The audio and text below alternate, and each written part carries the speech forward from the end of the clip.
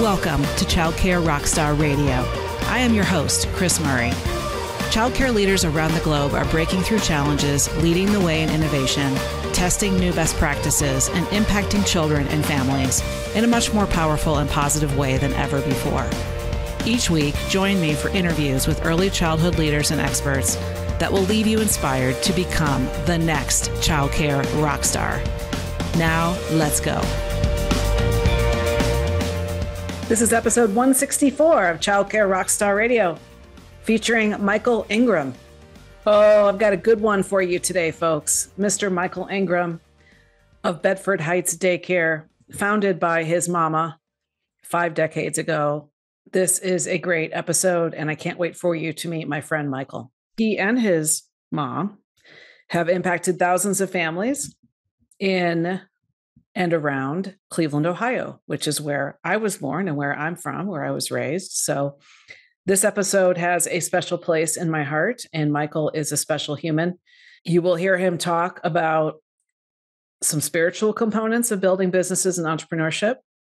You will hear him talk about his give back and how he gives back to different communities every week in Cleveland, including folks with Parkinson's, foster care kids, and boys at risk, and how he is driven to serve and continue to build a bigger impact with his life. And so it's a very inspirational episode that we have queued up for you today. So you will definitely not want to go anywhere. I want to thank our sponsors of the podcast, PB&J TV. Whether you currently stream or are interested in video streaming to your families, PB&J TV has developed an entirely new way for preschools to engage families through their video streaming platform. Introducing PB&J TV's event streaming. For those of you who are current streamers, you likely have a set number of logins per day, but with PB&J TV, you can schedule fun events for parents to tune into. Instead of randomized logins throughout the day, what if instead you could schedule circle time viewing at 9 or Dino Dig Up viewing at 2 o'clock? Parents will receive an in-app alert to tune into those captivating moments for a few minutes. Think of it like the Snapchat of the childcare industry. Very, very cool. If you're not a streamer yet, PB&J TV has a comprehensive administrative program to better manage your school with robust streaming and AI technology. Check out their latest releases in gun threat and unattended child AI at pbandjtv.com. And we also want to thank our friends over at ProCare for sponsoring today's episode. Automation has the power to save you hours of time running your childcare business while helping you grow and thrive in a competitive industry. When you embrace automation, you get more time to focus on providing quality care. With ProCare, you get a fully integrated childcare center management solution that can help you streamline operations, enhance communication, improve how you collect tuition and process payments, increase parent satisfaction, and ultimately grow your business by becoming more efficient. Want to learn how ProCare can help you grow your business and save you between 60 and 80 hours a month? Go to procare.solutions/rockstar to try ProCare and make no payments until 2024.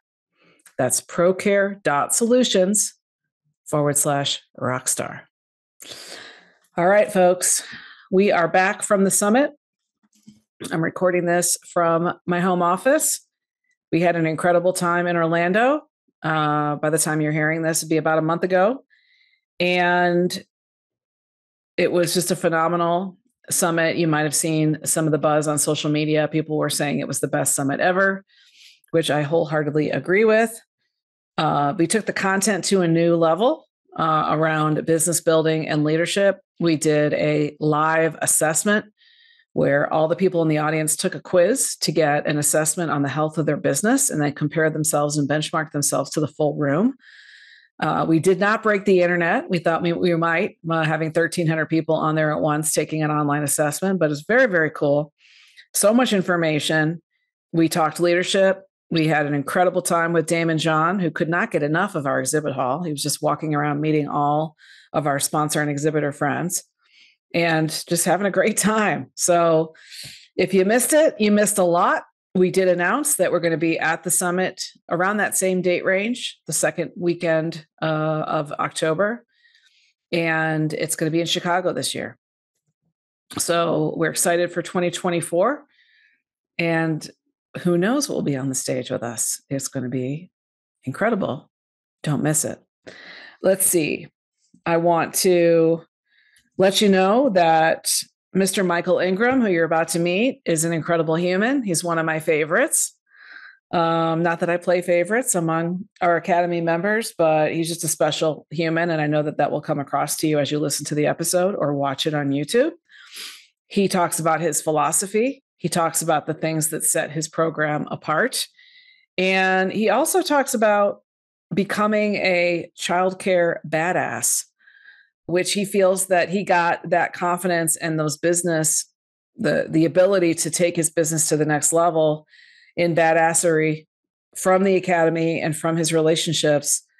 He actually was able to pull a substantial stream of revenue from the state of Ohio's additional programs for special rights children and special needs children. So he's serving those kids, and he's got a lot of extra care givers coming in, people that are consultants and special interest teachers. So he's got all of these resources coming into his classrooms to assist these kids. And it's also taking a lot of load off of his existing teachers. So expanding the team by expanding his reach to underserved communities and to children that really need extra help, which has then enabled him to add new streams of grant funding and money into his program so that he can continue to do cool things for his tribe and his community. So it's like a win-win-win-win if you think about it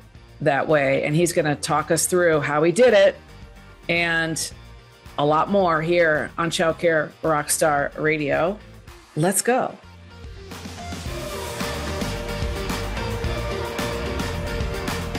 Welcome back, everybody. I am very excited to bring to you today a great friend of mine, Mr. Michael Ingram. How are you? I'm great. How are you, Kris? I'm great. Michael, welcome to the podcast. I'm thrilled to have you here. For those in the Academy that know you, which is pretty much everyone, you are definitely a special human and very beloved. And so I thought it was about darn time to bring you to the podcast. So thanks for being here with me today. For sure. I'm glad to be here. Yeah. So where are you right now? So I'm in Mentor, Ohio. So I live probably 35 minutes away from my school. I live near the water in Mentor. And so I know, just like you, the water is super important to me, right? I love the water. When you go to the water, it's like everyone has problems, right? But when you go to the water, they don't seem as large. It's just, Yeah, we can talk more about that. I have a lot of thoughts about that particular topic, but as you know. But before we dive into all of that, tell us a little bit more about your early learning journey and the program that you own in Cleveland. Yeah. So my mom started our school 49 years ago. So we'll be going into our 50th year, which is unheard of, right, in early care. Wow. And we've been in the same spot in Bedford Heights, just outside of Cleveland. And we're licensed for 96 students, and we have about 125 because we have part-time as well, school agers, and we're 18 months through 13 years of age. Yeah. Awesome. So 49 years is, that is an incredible journey. My mom was an original girl boss, right? Yeah. When it maybe wasn't as cool to be a girl boss. And now she's rocked it out and been there for 49 years and influenced the community so, amazingly. So amazingly. I wonder if you did the math on how many children impacted, it would be a lot. It would be, life-changing for that community. And so is she gonna, is she still working or just kind of showing up for the schools as like a brand ambassador, or is she completely out of the business now? Oh no, she comes. She's comes and she does the things that she loves, like Yeah. going shopping and buying supplies for the staff. And she'll always have her finger on it, right? She's the type of person who needs to get out of the house, needs to just be around the children, right? She doesn't love the administrative piece. She doesn't love the math piece. She just loves loving on the kids, right? And Yeah. so that's what she does, and I handle all the other things, right? Right. Cool. Well, tell us a little bit about your particular journey because at whatever age you were, you decided to join your mom in this mission. And then any key notable moments either before that decision or since that decision. So, arguably, you could say I've been there for 22 years. I thought it was going to be one summer, and now it's turned into 22 years. Wow. Wow. Or you could say that I've been there for 42 years because I've been there the whole entire time my mom has had the school. I came in just thinking it was going to be a layover on a journey elsewhere, and it has afforded me an amazing life. And it's allowed me to give back to the community, which is super important to me. That give back is huge because I just think when you give back, things come back twofold, and it's amazing, right? And so I guess the turning point in the business for me was when I started um, looking at it as a business, right? Before I was like, oh, my mom owns a school. It's, she has a few kids, whatever. Not a few kids. We had 96, but when I Right. started seeing the direct impacts that we could have on the community and how knowing our numbers and knowing how to fill the seats would not only make a beautiful life for us, but also support all of the employees that we have in our building and support our families. So that was probably the turning point in my journey in the childcare space. Mm-hmm. Love it. And I believe you also have another side business or two, like you're a true entrepreneur because you have multiple businesses, right? I do Is that have true? another Yeah. business. Yeah, my dad's also in the business. Okay. So I call him Mr. Doug. His name's Doug, right? It's so funny when we go places. I'm like, oh yeah, this is Mr. Doug, but he also happens to be my dad. Prior to the pandemic, we started an automotive garage, right? And so we saw a need in the industry to help early care owners with their buses. So we help out Oh, childcare buses, and we fix buses and maintain those, and we get those certified in our county and the state of Ohio. And so we work with a lot of childcare centers across the Cleveland area, helping them to support their buses and helping them to just have cool. the opportunity. Yeah. All right. Love that. So that's kind of your dad's lane a little bit more. He likes to That's do my that. dad's lane. Yeah. So the spiel is when people ask what you do, is I say I bring all the money in and he spends it. But that's his lane now. That's his Yeah. baby, the automotive business. Right. Share a little bit with our audience more about your personal side. What do you enjoy doing for fun? And then, they're in Cleveland. You've lived in Cleveland all your life. So, do you travel? Do you have other interests? Just give us a little bit more, Michael, behind the Sure, scenes. sure, sure. Yeah. So I love to travel. I've been to numerous countries. My favorite is India. I happen to also be a yoga teacher.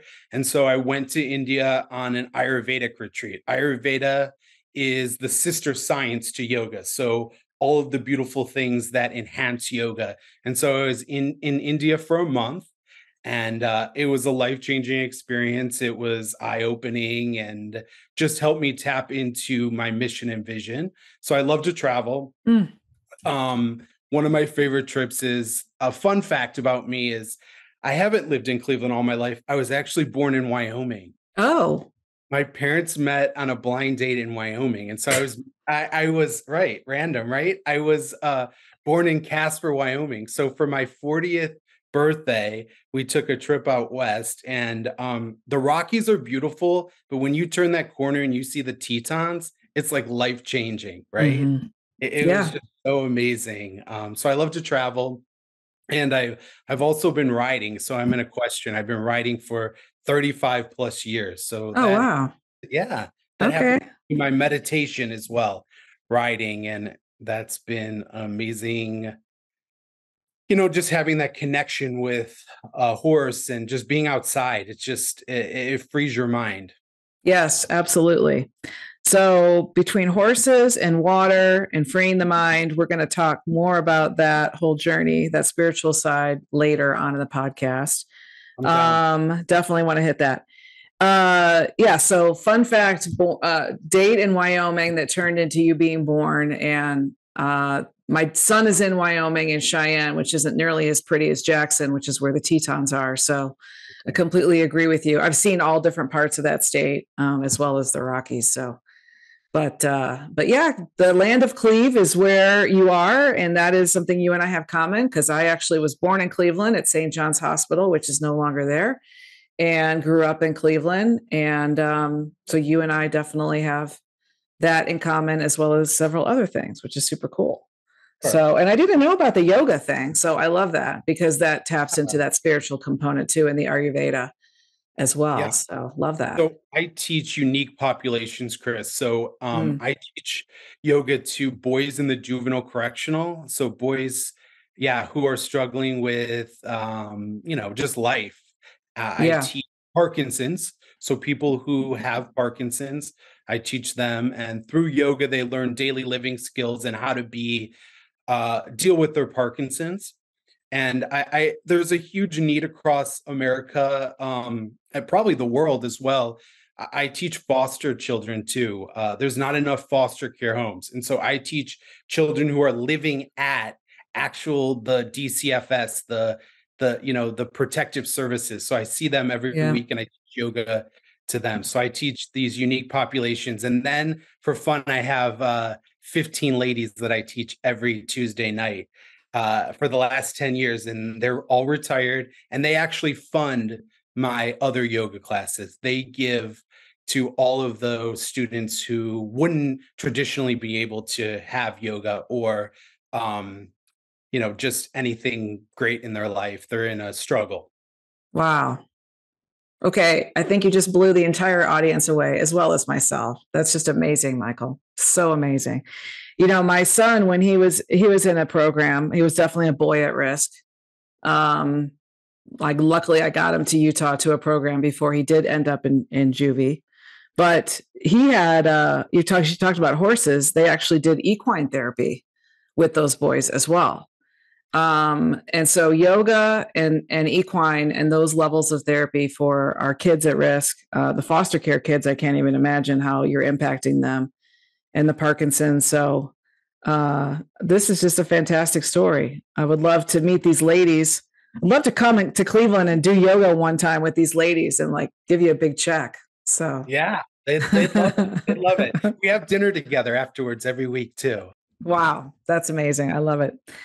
So let's talk a little bit about early childhood in terms of your program. What are some of the top? Well, first of all, what is the actual name of the school or center? What's the brand name? So we've been there for 50 years. It's called Bedford Heights Daycare, but we refer to it as BHDC. And so, yeah, Bedford Okay. Heights Daycare. Okay, cool. And what are some of the top unique benefits or features that you feel set you apart in your market? So definitely that longevity, right? That being there for 50 years. And that's what carried us for such a long time. But I know you know this, and some people in the academy know this. I'm huge into manifestation, right? And so prior to the pandemic, I manifested how am I going to help these children in my building who have increased needs? And so I found a therapy partner who came into my building. And so we offer in my school ABA therapy. So children who are neurally diverse, we have up to 30 hours a week for them with a one-on-one. We have speech and OT in our building and social emotional help. And so it's just helped all of our students so much and elevated them and helped them just get ready for kindergarten and even just deal with day-to-day issues. And the best thing, the people in the academy and my business owners out here, they'll love this, right? We're doing amazing things for the kids, but the best thing is I have an additional 15 to 20 people in my building that are not on my payroll, that I don't pay, who help support all of the students in my building. Yes, absolutely. Which is gold for helping your teacher and engagement and just helping teachers not be exhausted and burn out and then quit. Right, exactly. Right. Yeah, and so I would say that's our unique benefit right now. Mhm. We take the children who traditionally wouldn't fit into an early care space, not because the teachers or other schools don't want them; they're just not equipped as well as we are because we have those additional supports. And so are you funding that all through programs that are available in Ohio or in Cuyahoga County? So the beautiful thing is my therapy partner and I is that she does all of the insurance. She bills all of their insurance. And the best thing about what I can do and help support the children is for every child that I have that I get a plan of care for, I get double funding from the state of Ohio. So there's only about 25 to 30 of us who actually tap into that, are able to tap into that. So I'm able to elevate that seat to help support all the children to get, more manipulatives to increase the teachers in the classroom. And so that's really the niche behind it. And that's where we're able to really tap into that. Mm-hmm. Cool.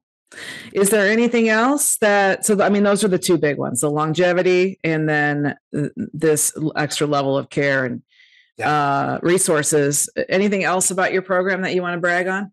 Yeah. So another beautiful thing is we have 5 acres, and that's unheard of in the area Wow. that we're at, right? And so what we lack maybe in classroom size, we have so much outdoor space. We have 2 outdoor classrooms, and we just have a huge, beautiful playground that the kids are able to get out there and be out there in green space. Most of our students live in apartments, and so they don't have that opportunity to be outside. So that's a huge selling point for our school as well. Yeah. Love that. As you're looking towards 2024, are you kind of just doing the status quo of all of the, like you're impacting so many humans. So as you look at, because we're in October, so you might be like, for myself, I'm thinking about, well, what do I want my 2024 to really be? And how do I want to grow and shift and change? And you talked about manifestation. So as you think ahead, are there any like desires or things that you're trying to manifest for the coming year in terms of where you're going to go with all these different ways that you're impacting humans? Yeah, for sure. One of the best things about finding you and finding the academy, my story is a little bit different than other people in terms of I was fully enrolled and all of those things. But the thing that caught my attention is when you talked about leaving money on the table, and the people in the academy know me. I don't leave any money on the table, right?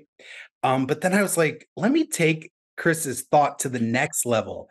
And so now my manifestation, my journey is not to have one funding source per child, but multiple, right? And so I have at least 3 sometimes for my students, but I'm always trying to manifest more funding sources to help those families so that seat will increase. So the cost of the seat, so I can keep giving back to the children and just allow them to have an amazing experience. Well, that's amazing. The multiple funding sources component, and then the more funding and the more money that you get, you can do more things and grow your impact, right? Like, So I absolutely love it. Let's talk a little bit about your team, your leadership, and your leadership style. Uh, Tell me more about your administrative team. Who do you have running your school with you at the top? How have you developed them over time? so before I met the academy and you, Kris, I thought I had to do everything, right? I was like, I am a bit of a control freak. And so I thought, well, I have to do this, I have to do this, I have to do this, right? And through meeting people in the academy, listening and being at the table, I've learned that I don't have all those amazing, unique brilliances, every single one of them, right? And so I had to hand things off. And so I have a mentor teacher. She was with me in the past. She left and then came back, and now she's even greater than before. Sometimes you got to go away and then Yeah. back, right? And then you get locked in even more. And so I have her, and then I have someone who is like the operations manager. She handles all of the things that don't deal with education, right? She handles the enrollment, all of those things. And so I have them at the top, and they help me, and I just pour into them, and I'm the visionary, right, at my school. Like, I want to do 50 things. I'm like, let's do this, let's do this. I come back from the summit, the quarterlies. I have like a list of 25 things, and they're like, slow down. You can pick three, right? Right. So they keep me in my lane, and so that's been the best thing ever. Knowing that I don't have to do everything, that I can hand things off and empower others to make those amazing things happen. Yeah. I love the mentor teacher, and the mentorship is huge for teacher engagement and retention. Is there anything else that you would point to in trying to improve the lives for teachers at your program? Things that you've done, either, Yeah. quality of life, quantity of benefits, both sides of the coin. Anything you want to speak to there?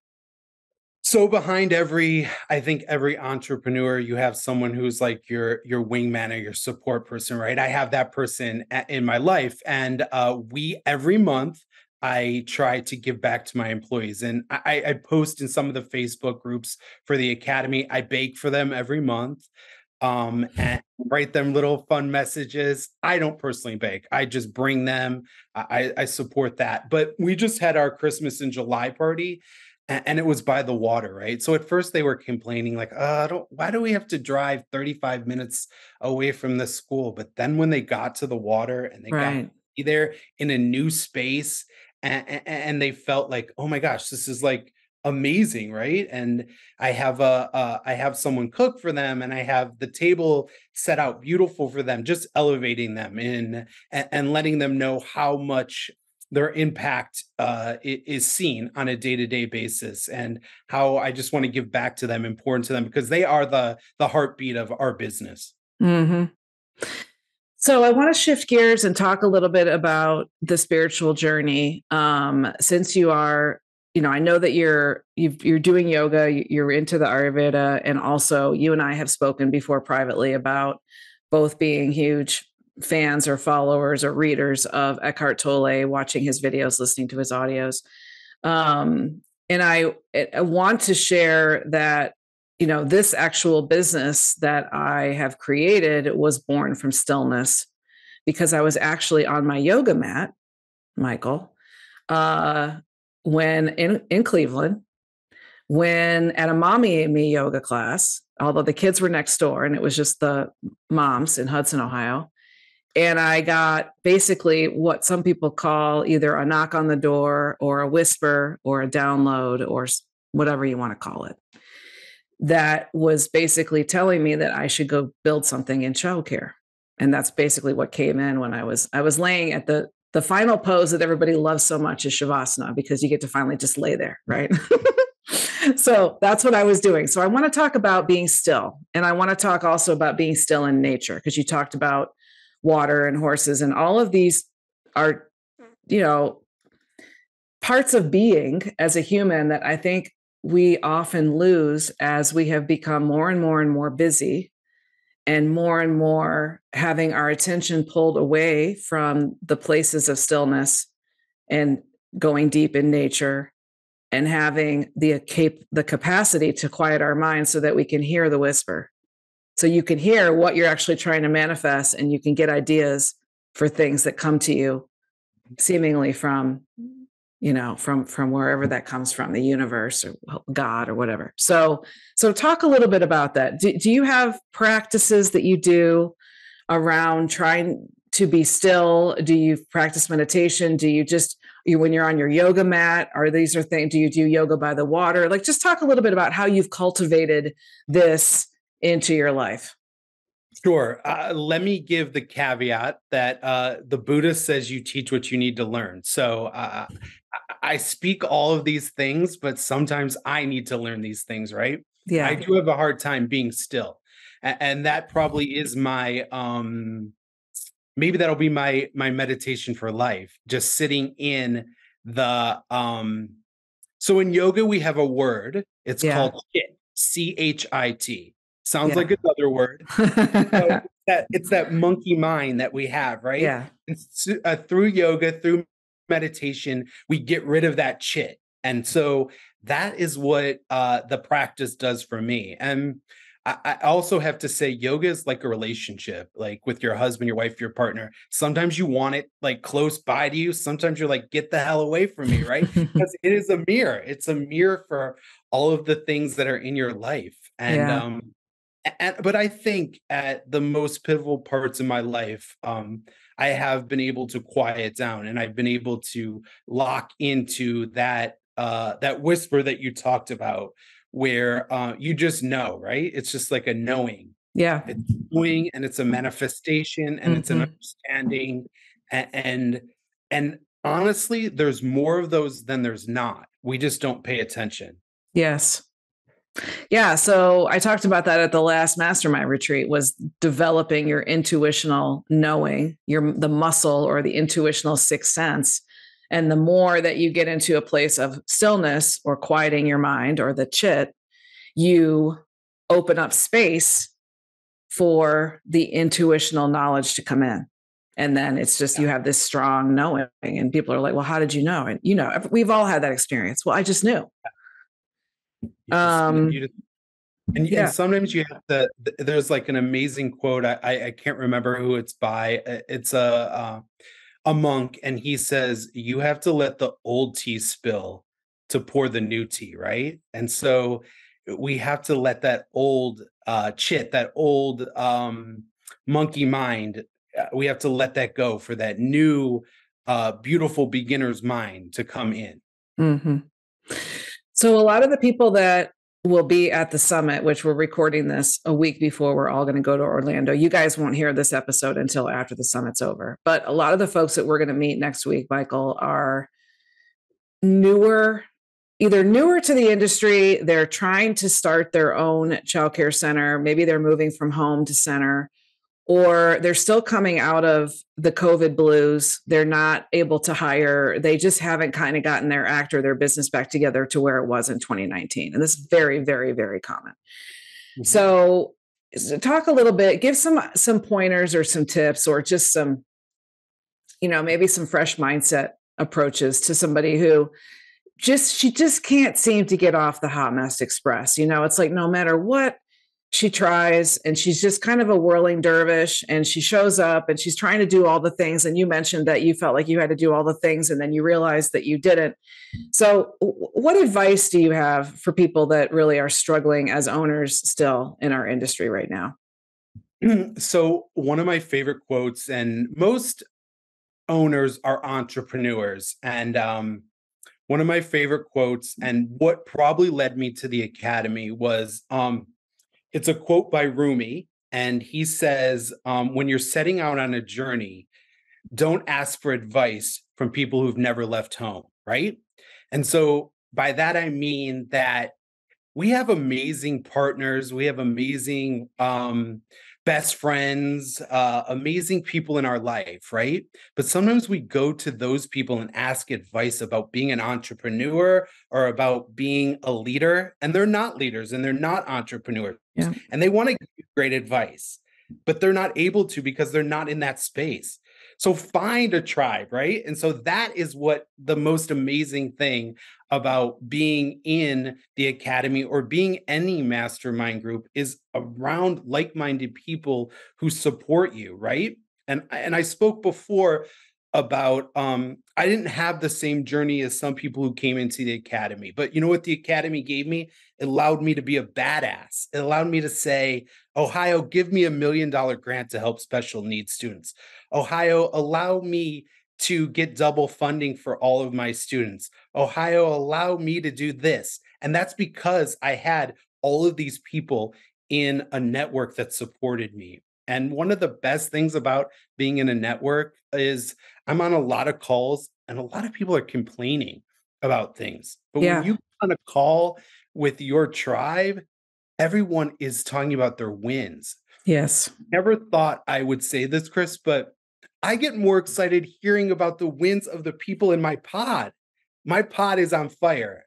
Every month we meet, and I get so giddy about hearing about how amazing they're doing in their schools. It just like it Yeah. ramps you up. And so if you're on that Hot Mess Express, if you're that person in the audience at the summit and you're not sure, should I join the academy?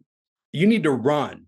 You need to run and find the nearest coach because I know it's going to not only grow you as a person, but it's going to allow your business to just bloom.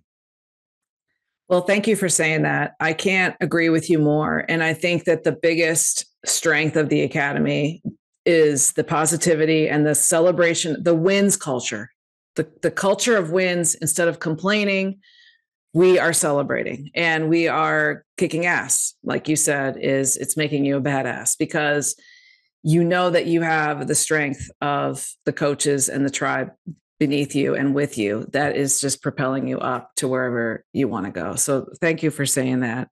It's a beautiful thing to watch Yeah. and to experience. Especially, I used to run pods, and I do actually miss running pods because hearing those wins on all the pod calls is definitely something that was something I look forward to every single week. So There's maybe not I'll, a day, Kris, probably that doesn't go by that I don't speak to someone from the academy too that just supports me. And I just want to share a quick story. The, probably the best thing from being in the mastermind groups or the academy is, you teach in the academy to work on your business, not in your business. But sometimes you got to go in your business and you got to get dirty, right? And yep, so about 3 or 4 months ago, I was having some leadership turnover. I had to get dirty, right? I had to get into my business. yep.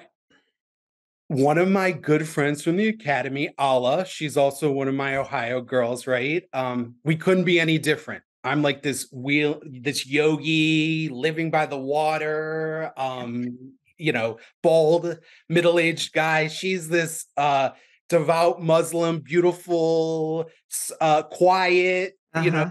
salt of the earth woman, right? Yeah. Somehow we became friends because we were on a call for Ohio, and she was saying how she needed to move the needle on her business. I was like, you should join the academy. This is even before I was in the academy, but yes. And I was in my business and she hadn't heard from me for a month. She tracked me down and found me to make sure that I was okay. Wow. The benefit of being in mastermind groups, Yeah. knowing that sometimes it can be lonely at the top, and sometimes I got to check in on my pod friends or my academy friends, right? Yeah. Forever, I'll be grateful for the academy for bringing all of the friendships that I have made. Yeah. Completely agree. And it makes you a stronger leader, stronger human, stronger entrepreneur, and a stronger business. So I love that. Thank you for saying that. Um, let's talk a little bit about impact in terms of, who, when you look back at your journey so far, what are one or two people that have had the biggest impact on your life? So, my parents have been a huge impact on my life, right? I work with them. I've worked for them for almost 20 years. We are all very hard-headed. We all think whatever we think is the best, right? But they have instilled that entrepreneurial gene in me, right? That allowed me to say like I can do whatever I want. I can ask for millions of dollars because I deserve it and I'm helping families. So I Right. would say my parents have been a huge impact on my life, and like I said before, every entrepreneur has someone in their life that is feeding them quietly that we don't always talk about, right? It Yep. could be your partner, it could be your parents. And so I have that too. I have that person in my life that is always pouring into me and calling me out on my BS, right? Because Yeah. sometimes you have BS. Yeah. I could talk to people all day long, and then I have these people in my life that like You're quoting all of these amazing quotes. Are you living that? And I will have to be like, oh, maybe I'm not. Maybe I need to circle back, right? So I would say those are the people that have impacted me the most. Love that. Well, we are nearing the end of our time, Michael. Is there any other thoughts that you have that you want to share with this amazing audience? Because thousands of childcare leaders and owners will be tuning into this episode. So anything else that you want to share that you want to leave with the audience? Sure. Can I leave you with one of my favorite mantras from my yoga classes, right? And so it's a Sanskrit mantra. And so I'm going to say it for you, and then I'll let you know what it means in English. It's Loka Samasta Sukhi no Bhavantu. And I think it encompasses everything that early childhood does. It's may all beings everywhere be happy and free. May my words and actions contribute to them in some special way. Love that. Thank you. Very special. We need to get the spelling of all of that so we can put that actually in the show notes. I got you. You send it to me? Okay, good. Awesome. Well, I want to give you a special shout out because you sent me a gift a few months ago. I don't know how many months ago it was, a while ago. But it's a very, very cool photograph of a train track in Cleveland, Ohio. And you wrote something special in the back related to journeys. And it's actually hanging up on my office right over there. I can look at it right now. And so I wanted to thank you publicly for sending me such a special gift. And it's just, it's a, that's what basically is demonstrated by the fact that you're such a special human. And so you have a very special place in my heart, Michael Ingram, and I just wanted you to know that. Thank you. Yeah, because I mean, what you're doing, and especially with us both being from Cleveland, and then I know that you're impacting thousands of families in our hometown and making their lives better is just very, very special to me. So thank you for being on the podcast today. I really appreciate it. Yeah, thanks for having me. And at the summit in a week. Yeah, I'll see you at the summit in a week. And also, let's leave the audience with how can they learn more about you, your program, any contact information or website that you want to share. Yeah, for sure. So if you want to contact me, my email is just michael@bhdaycare.org. And you can send me any ideas. I talk to people all the time about special rights students and how to impact them in their own programs. I love to talk on the phone. I love to talk via Zoom. So call me and we'll Awesome. talk. All right. Thank you so much, Michael. Take care. And thanks everybody for tuning in to this very special episode of Childcare Rockstar Radio. Take care and God bless. Thanks, Michael. Thanks. Bye. Bye. I hope you liked this episode of Childcare Rockstar Radio. If you did, please share it with someone you know and help spread the word to your friends in our industry and on social media. Childcare business success is my passion, and I'm honored to be on this journey with you. As a thank you for listening, learn more about how to grow your business and make more income with our brand new free quiz, the What's My Number One Income Killer quiz, exclusively for preschool and childcare owners. Take the quiz today at childcarequiz.com to discover what your number one income killer is and how to solve it. Take care and God bless.